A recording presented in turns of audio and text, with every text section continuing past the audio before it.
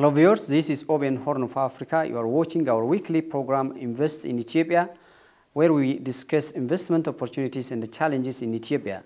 Today we will be discussing the role of Gadaa, a special economic zone in economic development of the nation and related issues.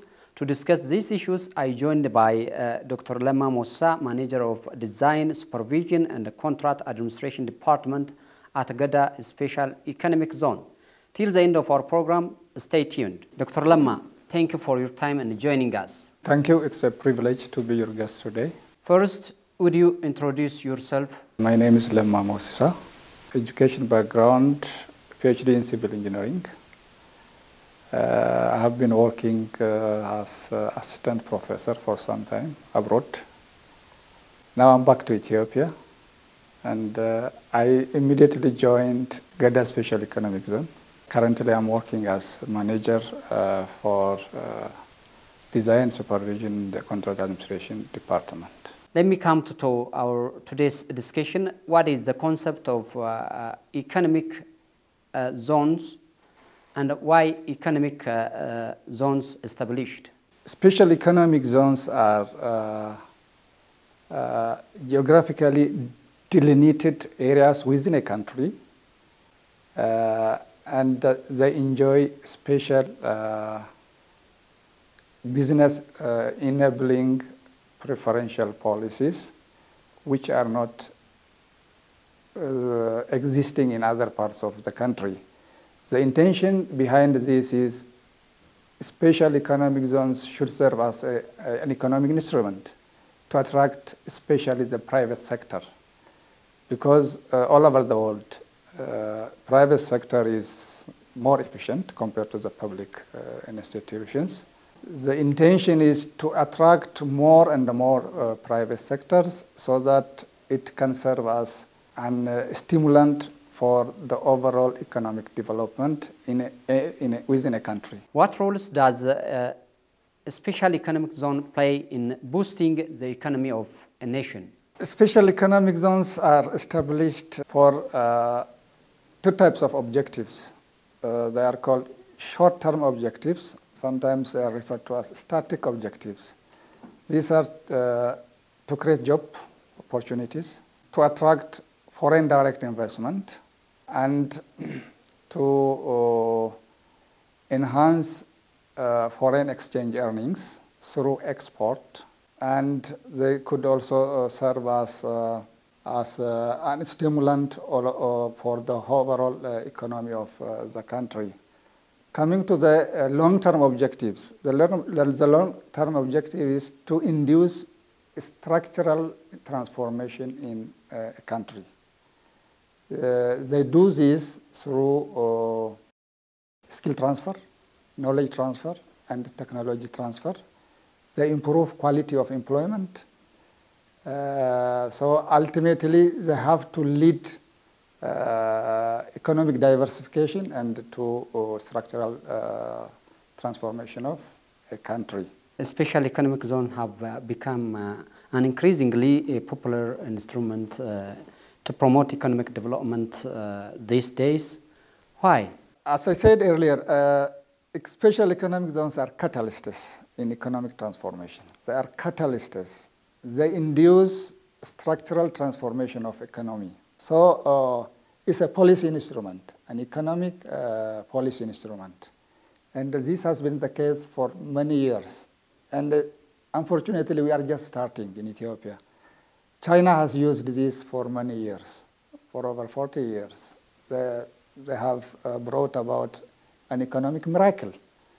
So that is why we are initiating this development of special economic zones in Ethiopia, especially in Oromia, because Oromia is going to be the first to establish such special economic zones in Ethiopia.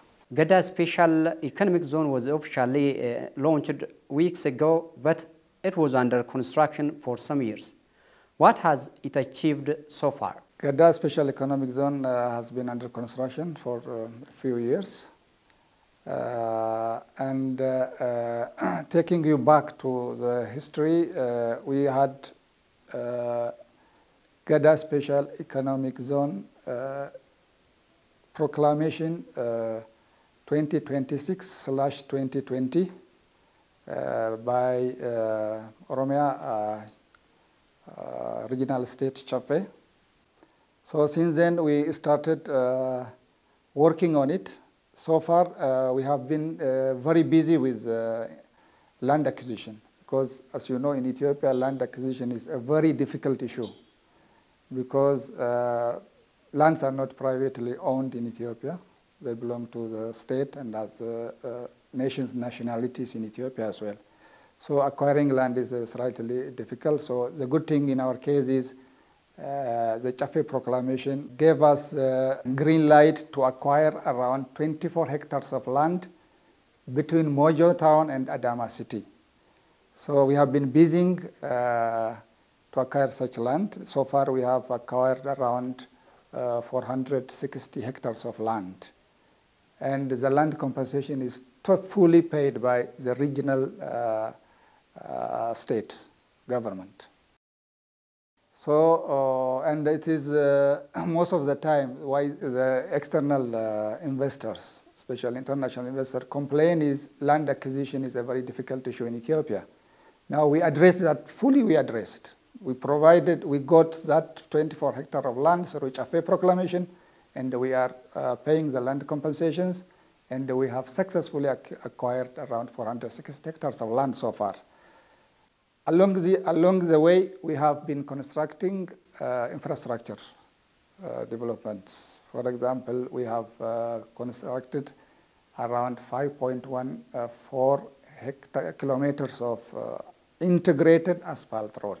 That integrates telecom facilities, electricity, water supply, sewerage line, wastewater sewerage line, and the drainage surface drainage facilities as well.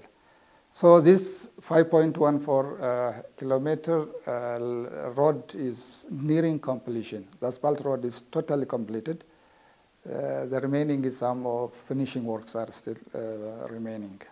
Along this, we have also been busy with water supply projects. We have dug around 8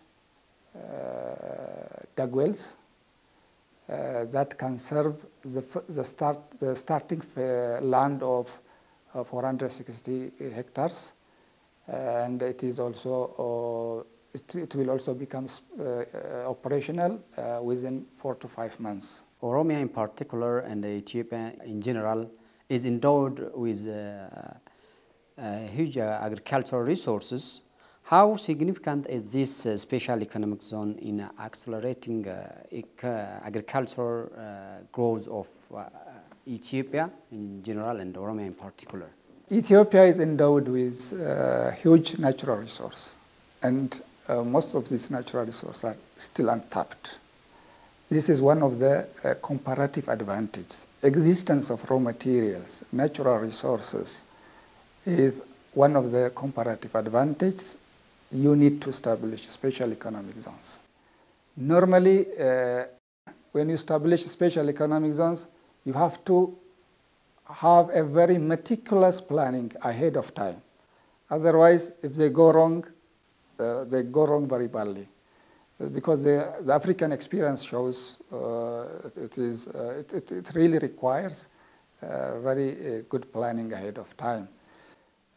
So what we did in Oromia is we did a very planning ahead of time. We had the master plan for 24,000 hectares of land already, with the land uses, with the infrastructures, the roads connectivity, water supplies, power stations.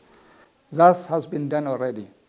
And we also know that Ethiopia has natural resources, the raw materials that can serve as input for the industries. We have it here in Oromia, particularly in areas we are trying to establish Gadaa Special Economic Zone. So one of the reasons we established, given the natural endowment we have, is we need to transform the existing infrastructures around and the livelihood, people's livelihood should also change. So, as I said, you need to establish a special economic zone, provided that you have a comparative advantage already. That is the reason now we are establishing, and we are going to expand especially. This is not the only special economic zone in Ethiopia. The others are going to follow suit. As you know, Ethiopia is working to shift its economy from agricultural-led to industry. What is the contribution of expanding such an economic zone in realizing this? So far, our industries are mostly labor-intensive. Because of these special economic zones, having the special policies in place, we are going to transfer these labor-intensive industries to skill-intensive industries, knowledge-intensive industries, technology-intensive industries.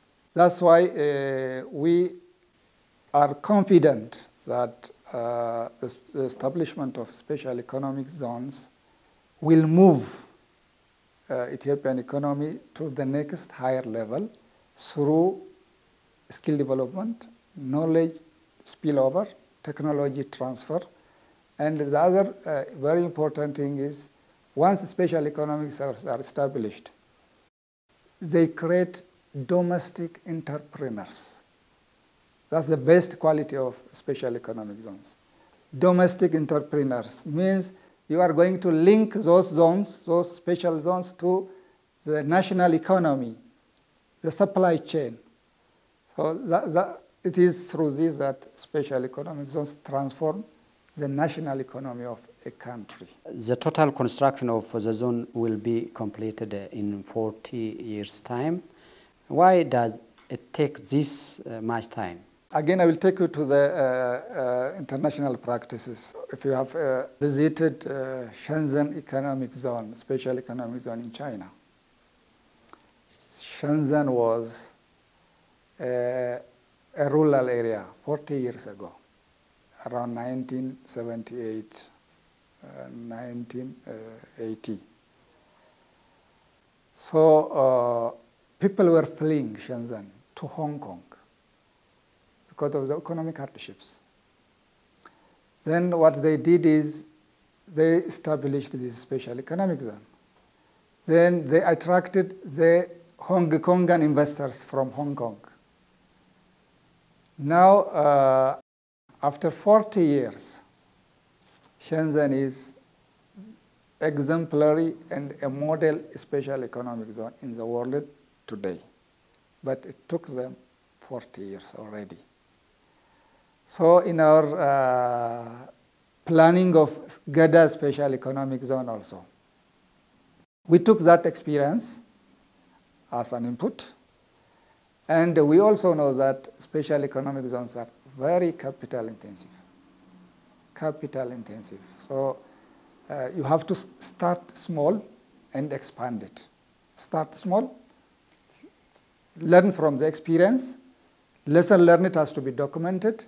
If you get successful, you expand it. That is the way special economic zones grow.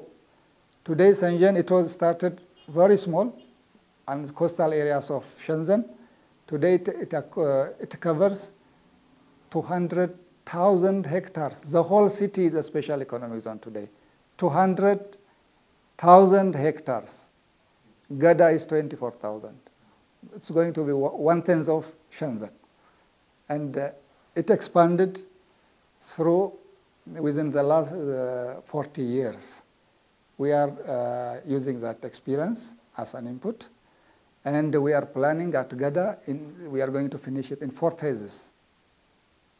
In 4 phases, we are going to finish the development of Gadaa special economic zone. So to sum up, the reason why it's taking so long time is that is what the international best practice signifies. 2, it is capital intensive. You need to have a huge capital. And it requires a very meticulous planning, as I said already.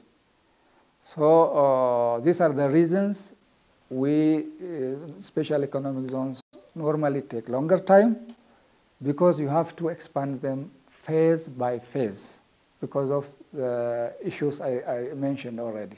The construction of this economic node needs huge investment and technology, as you have mentioned earlier.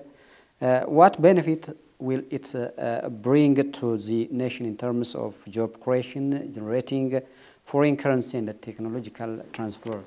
Again, when you plan to establish special economic zones, you have to go through a detailed financial analysis and economic analysis as well. So once you have a robust understanding of the economic and the financial analysis, then only you go for special economic zones. So in our case, our economy as a nation, as a country, needs some inducement. So we need to transform our economy. We cannot stay having the already existing agrarian industries, and the whole world is changing now. So we have to compete with the other countries in the region and on the global stage as well. So after these types of plannings, and considering that special economic zones incur very huge investment, so we try to calculate the returns. What is the country getting in return? For example, if you are asking me about the job creation, our planning document shows over the next 40 years, we are going to generate about 7 million jobs. And the export growth is significant. The foreign exchange earnings are going to be significant. So in general, you go for a special economic zone after having a very robust planning in place in terms of financial analysis, in terms of economic analysis, and in terms of others also. So we did that one. We did it very well.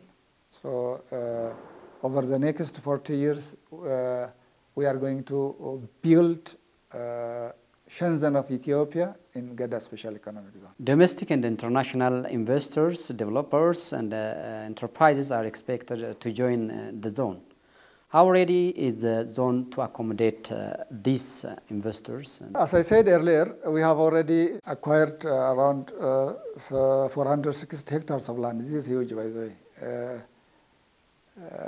If you add Hawassa Industrial Park, Bole, Lemmi Phase 1 and Phase 2, I think they are together, all together, they don't account for more than 500 hectares of land.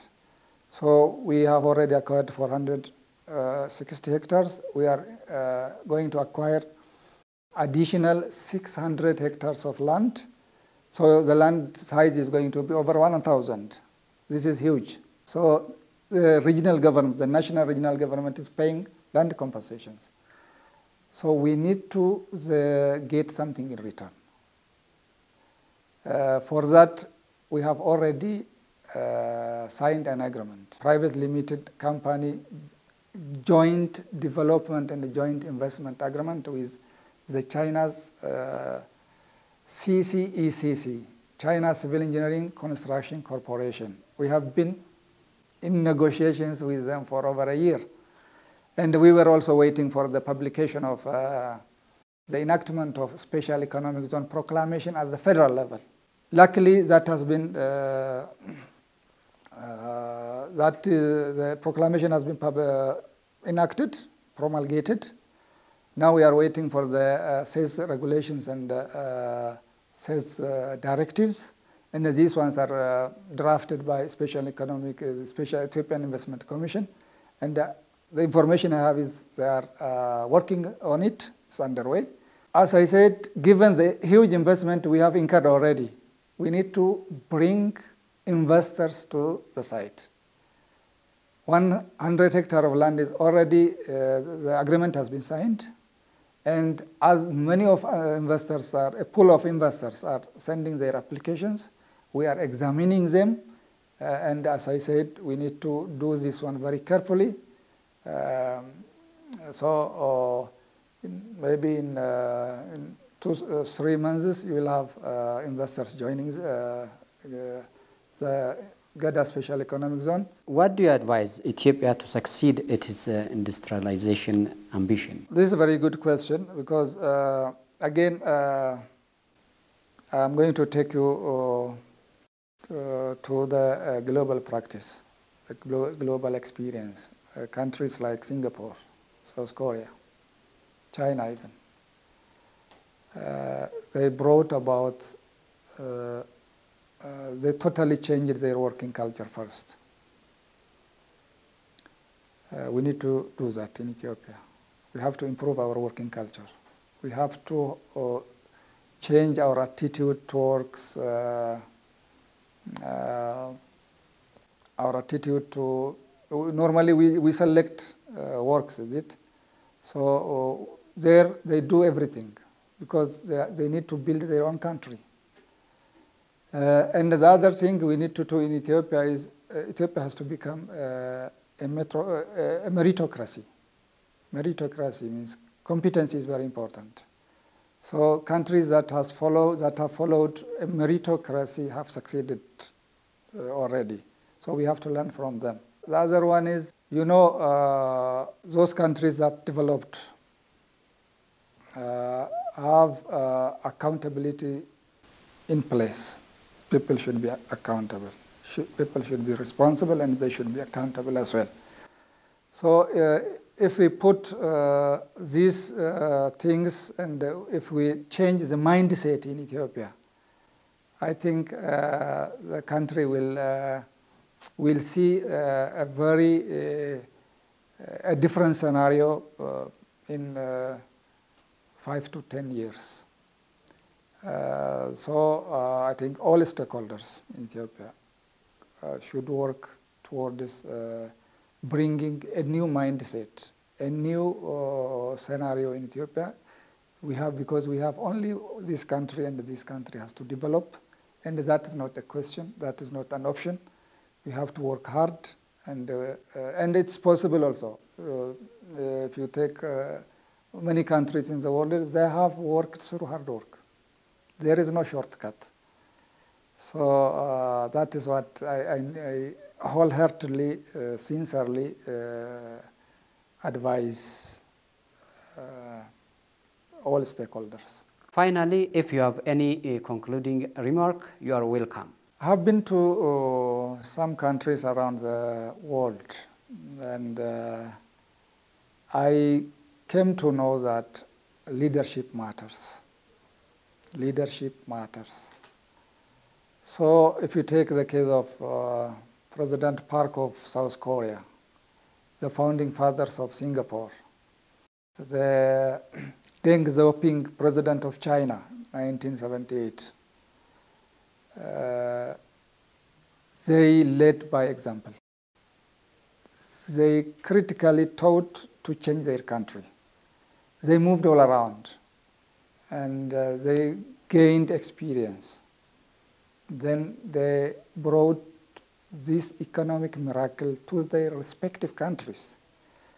So we need to know that leadership matters the most first. And the other thing is always when we do, because as a role model, we need to walk our talks as well. And one best example in Ethiopia is, you know why Ethiopian Airlines has succeeded so far?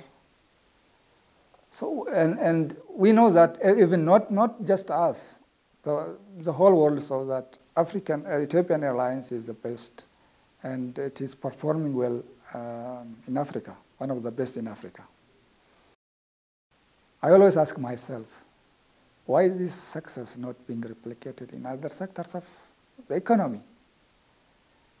And we know it, we can do it, because Ethiopian Airlines is with us. We see it, and we have to ask ourselves, Dr. Lemma Moussa, Manager of Design Supervision in the Contract Administration at Gadaa Special Economic Zone. Thank you for your time and deep insight on our program. Thank you as well. Dear viewers, that brings us to the end of our today's program. See you next time with another program. Till then, bye-bye.